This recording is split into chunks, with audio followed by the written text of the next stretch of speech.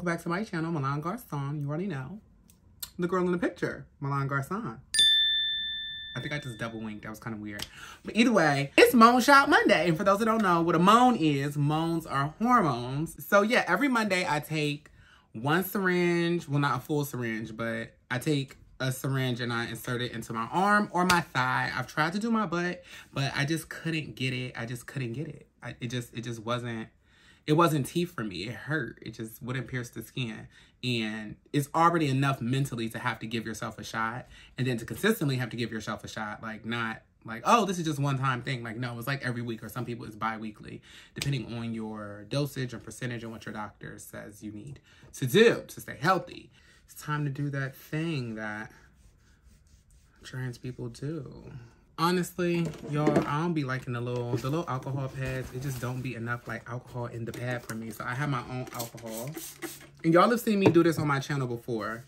But I just like to clean the whole area. Like, I have found that a lot of doctors will tell you not to do it in your arm, to make sure you do it in your thigh or stomach or buttocks. But that's not always tea for everybody, because the only meat I really have is in my butt and my thigh, and a little bit, it's not even no meat right there, but I darn sure can't do it on my stomach. So, you know, I talk to my girls, and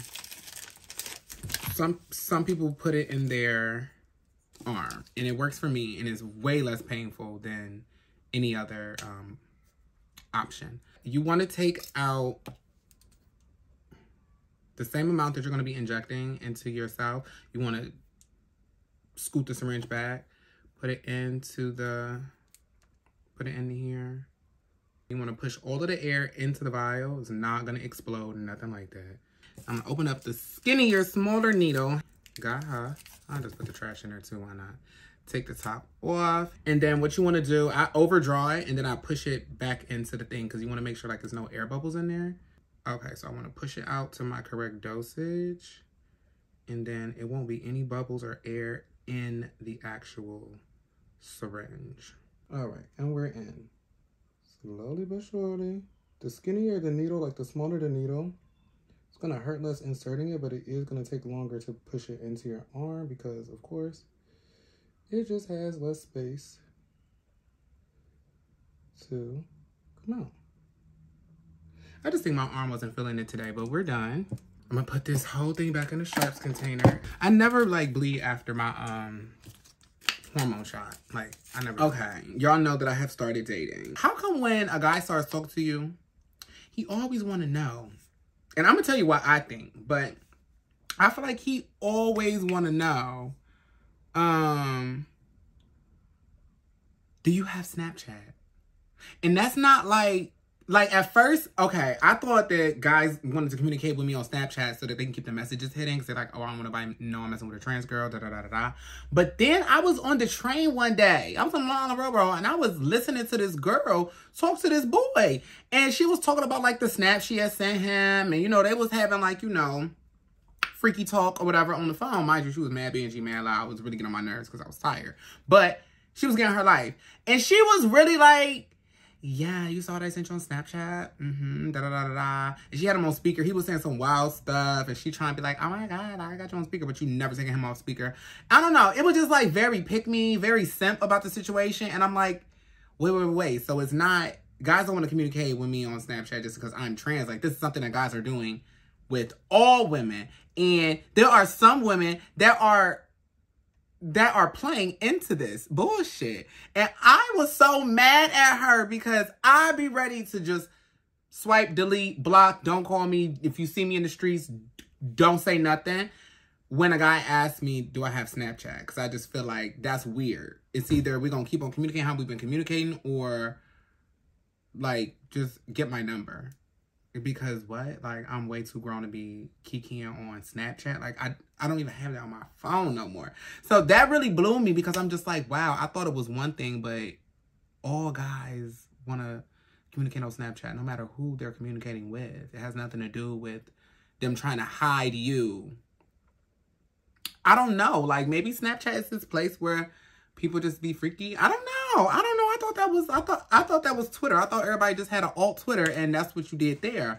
But even though I don't do that there either, But I was really just thinking, like, well, maybe because the message is delete. Like, oh, he don't want nobody to know he talking to somebody that's trans. Well, that's already a red flag for me, which is why most guys, I just say no, and I ignore whatever else they have to say for whatever time they're saying it.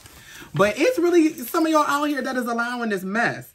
And it got girls like me with integrity and fucking manners and decorum and, you know, a little bit of self-worth.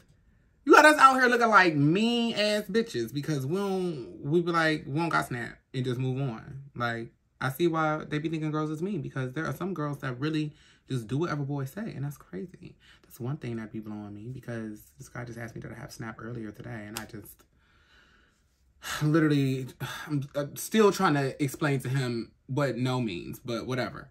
That's gonna be a chop. And then just dating in general. Just recently, I realized that there was somebody in my life that I didn't really take seriously about them wanting to date me. And it wasn't until I actually started dating with intent that I realized that I almost missed out on a really good guy. And I just want to tell everybody out there, don't self-sabotage because somebody is giving you like the communication and the care that you're not used to. Because I just felt like your trust, this was like almost 2 years ago, like definitely a year and a half plus at this point, where it's like, I guess I wasn't that confident. So it was like, why are you communicating with me this way? Like, you just want something out of me. And that's kind of the only thing I just kind of thought at that point until I actually met some real fuckboys. Then I'm like, oh, wait, hold on. You over here waiting for a text back because you wanted to link with him. Y'all did whatever y'all did. And now his response, like his communication has changed. He's not being as responsive because he got what he wanted out of the situation, right? You live and you learn. But then I got somebody else over here that I don't even pay any attention to. And will look at the text and not respond, or respond when I feel like it, or one-word responses. And this man cares about me so much. And I found that out in like the past month. So that's been a nice realization, to realize that, you know, you really cannot accept the bullshit, especially when it's some real shit right in front of you. So I just thought that was quite a realization, especially going into 2024. So, you know, we'll see how that goes. We'll see how that plays out. We'll see how that mindset works up here, and if I actually apply that throughout the year. Stay tuned, you know. It's Milan Garcon. But this was Mone Shot Monday. That's pretty much what I have to talk about. Today, it was a chill day at work. It wasn't too much. Y'all know I work on a morning show, so I go to work at 3 in the morning. I really want to wash my hair, but it doesn't look terrible. It doesn't look dirty. So I'm just like being lazy about when I'm going to do it. I was supposed to do it over the weekend, but then I didn't do it all over the weekend because I wanted to be a sad bitch in the bed. Well, not really sad, but I was just like resting, but I just really didn't have the energy to really accomplish any like tasks from start to finish. But yeah, Mone Shot Monday was some tea. I think next week's Mone Shot Monday, I might as well just make Mone Shot Monday next week. My 1 year, because I take my next Mone Shot on January 15th, even though I started hormones last year on January 16th. So I want to do a special video, but I might just combine it and just release it a day early. It's not that deep. Like, come on, girl. Like, I wanted it to be released on the day, but like, it's just not, it just can't be that deep. So, thanks for watching.